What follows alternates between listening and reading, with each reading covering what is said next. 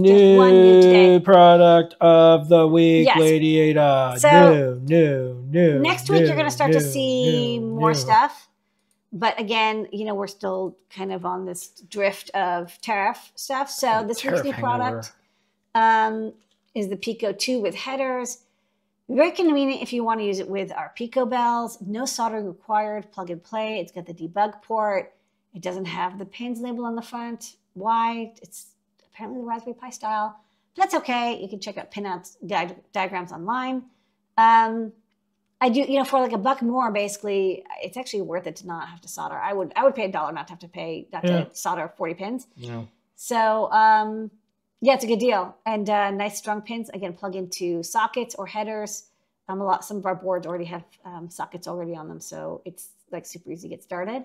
And the Pico 2 has so many things going for it over the Pico.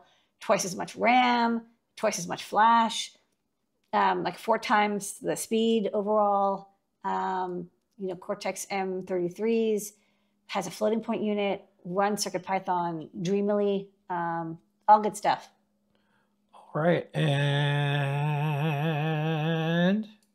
that's new products for the week this week. New.